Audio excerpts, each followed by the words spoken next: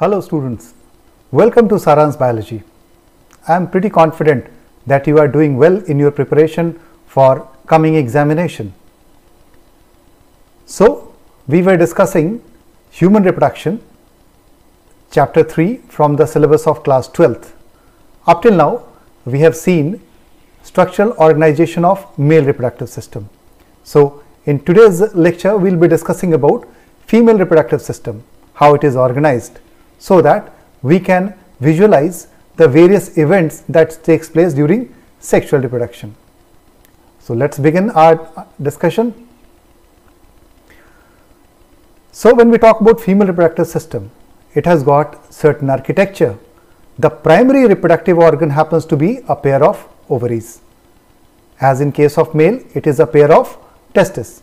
Then we have got a duct system. Duct system is made up of fallopian tubes, uterus, cervix and vagina. In the flow chart, you can easily find it out that the fallopian tube is further regionated as fimbriae, infundibulum, ampulla and isthmus. Here you can find out, we will read in details. This portion deals with the fallopian tube. First is the ovary, a pair of ovaries, and ovaries are not only responsible for production of ovum, but it also acts as an endocrine organ producing hormones. So this fallopian tube leads to uterus. Uterus is made up of three layers: the perimetrium, the outermost, the muscular layer called as myometrium, and the innermost epithelial layer called as endometrium.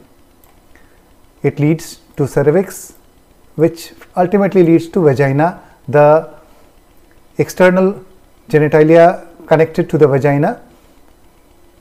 External genitalia comprises of mons pubis, labia majora, labia minora, clitoris and hymen. Hymen will be discussing about it as we move further.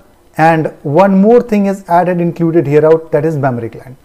Mammary gland is not functionally associated with the process of reproduction, but since it is involved in the child care, hence we read it as a part of female reproductive system. So you can take a note of this flow chart that will help you to organize the structure of female reproductive system. So the gross organization of reproductive system is like this. We have got a pair of ovaries, then a pair of oviduct, uterus, the single one, leads to cervix, and cervix leading to vagina, and followed by external genitalia.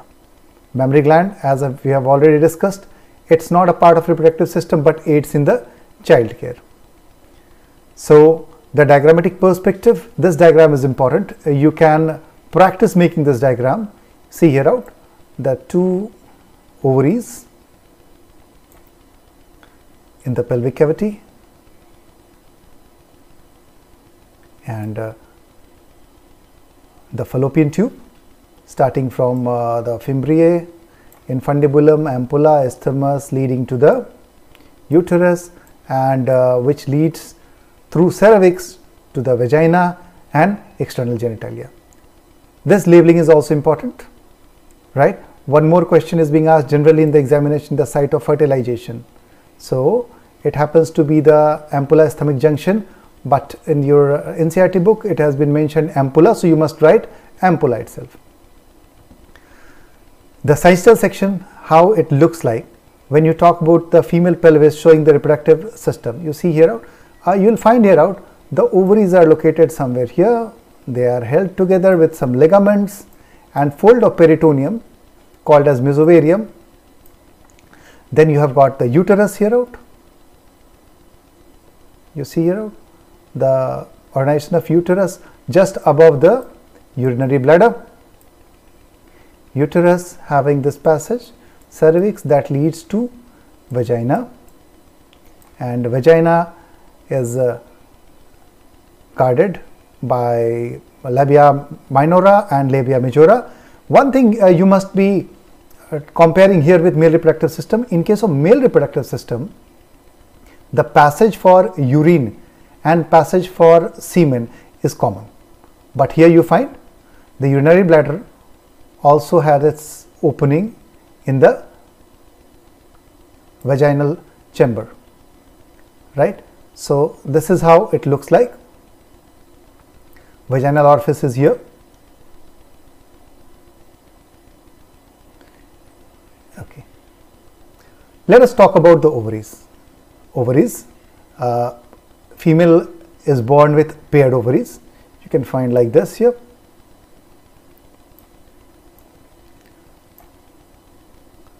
So it happens to be the primary sex organ. Primary sex organ, it has got two function role. One, production of ovum, which is the female gamete, and production of hormones. Female hormones, estrogen and progesterone. So where is it located? Located in the lower abdomen. The size is 2.4 centimeter into 1.5 centimeter into 1 centimeter. So the length happens to be around 2 to 4 centimeter. The width is around 1.5 centimeter and thickness is of 1 centimeter. These are connected by the ligaments to the pelvic walls, and it is held together. It is held by the fold of peritoneum, which is called as mesovarium, right? When we take a section of it, you can find it is differentiated into 4 general layers, right? The outermost germinal epithelium, as you can find here out the diagram from NCERT, germinal epithelium. Then comes a protective layer, tunica albuginea. Then comes the cortex and the medulla. The cortical region you can find easily differentiate as it contains follicles at different developmental stages, and medulla is the innermost part which contains blood vessels. So here what we can differentiate is the various layers. See the germinal epithelium, this layer, then the protective covering, tunica albuginea. Now this shaded part, this is the cortical part, right? So it contains follicles at various developmental stages. A matured follicle is called as Graafian follicle. We'll have a detailed discussion about Graafian follicle, but for your convenience you can just look into here. Graafian follicle is a matured follicle which contains secondary some structure like primary oocyte that is ready to form secondary oocyte, zona pellucida, a fluid filled cavity called as antrum, and some layer surrounding these oocyte called as granulosa layer, and also the theca layer. The innermost part is the medullary region. As you find, it contains arteries and veins.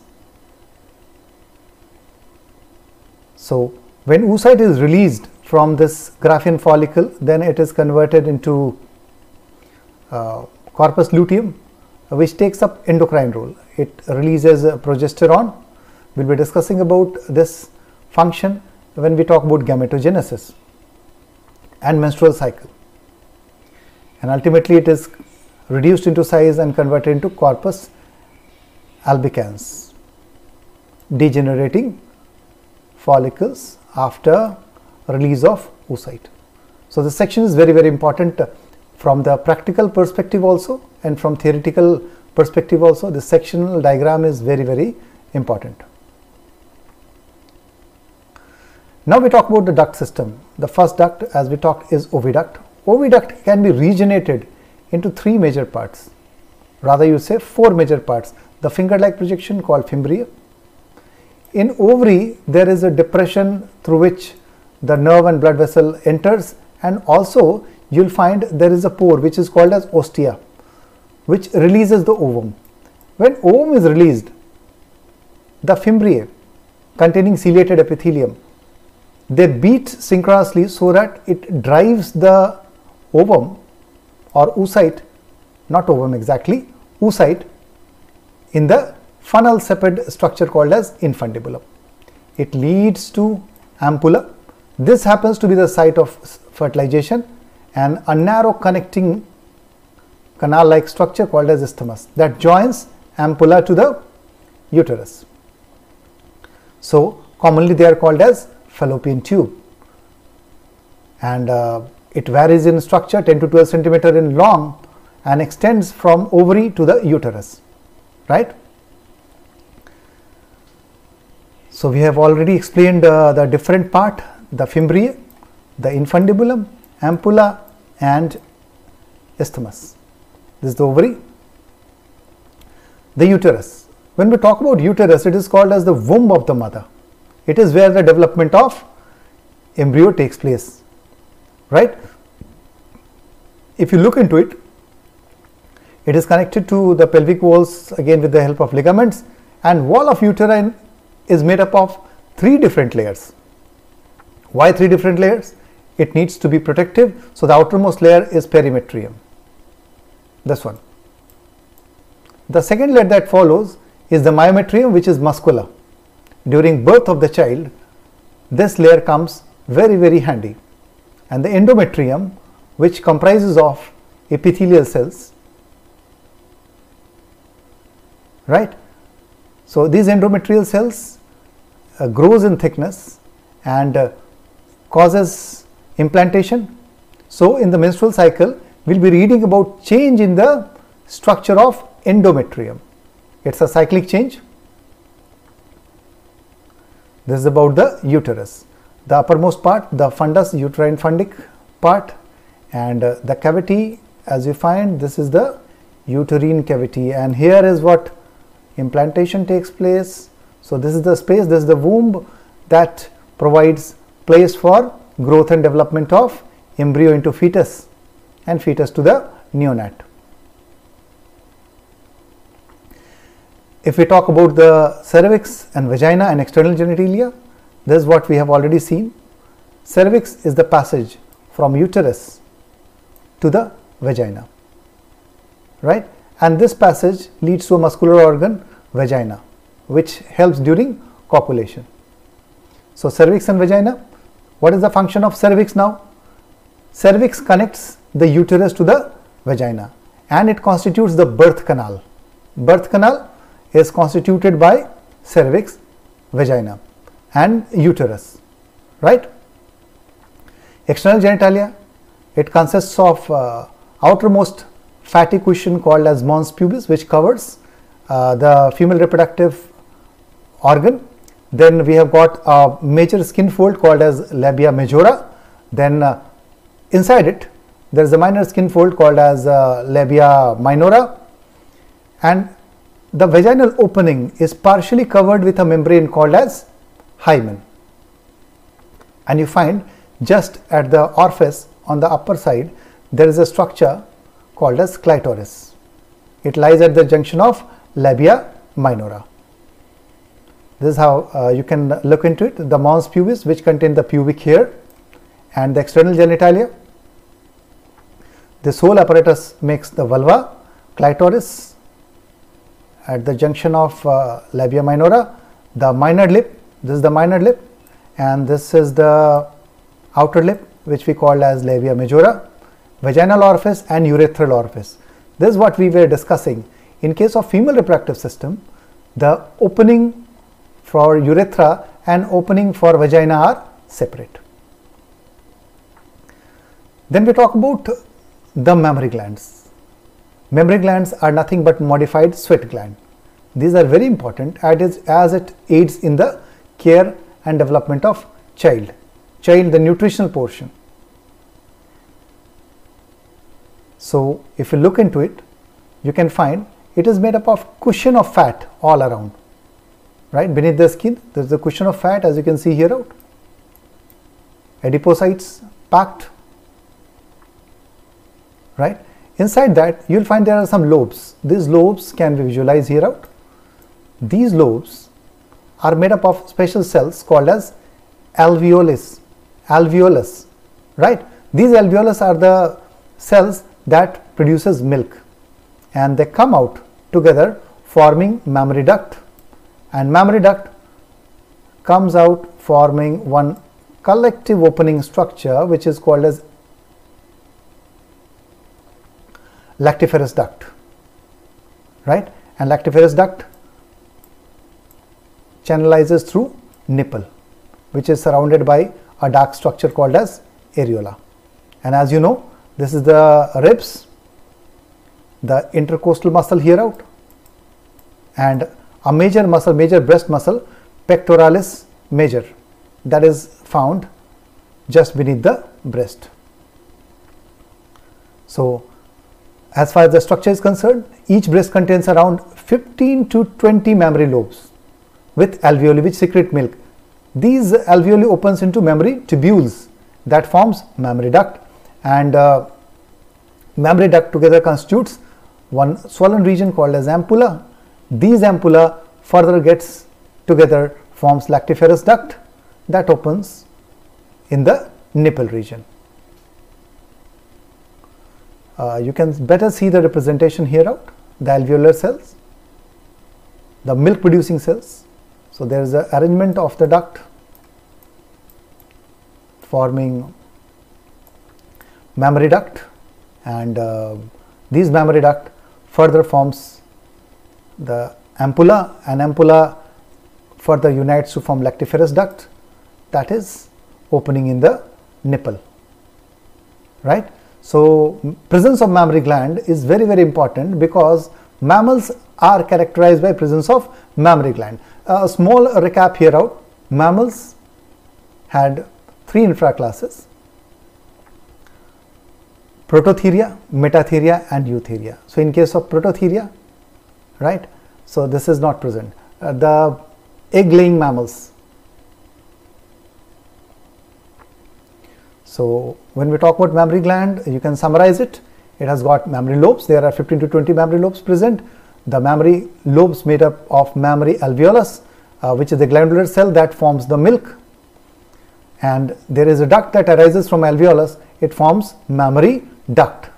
And mammary duct together makes a sinus, which is called as ampulla. So it is the lactiferous sinus, and which leads to lactiferous duct from the gland that unites and forms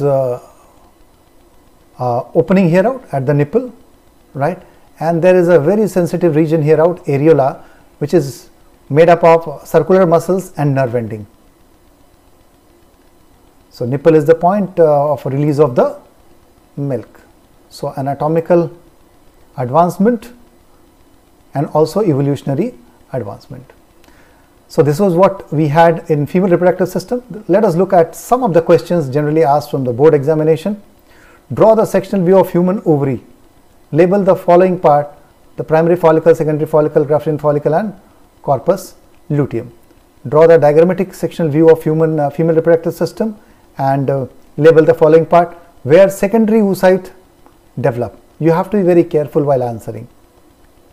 Where secondary oocyte develop, which helps in collection of ovum after ovulation, where fertilization occurs, site of fertilization, where the implantation of the embryo occur. So question may contain certain item that you have to decipher, and that will be possible only when you make sure that you go through this video and make a reading of your text, take some notes.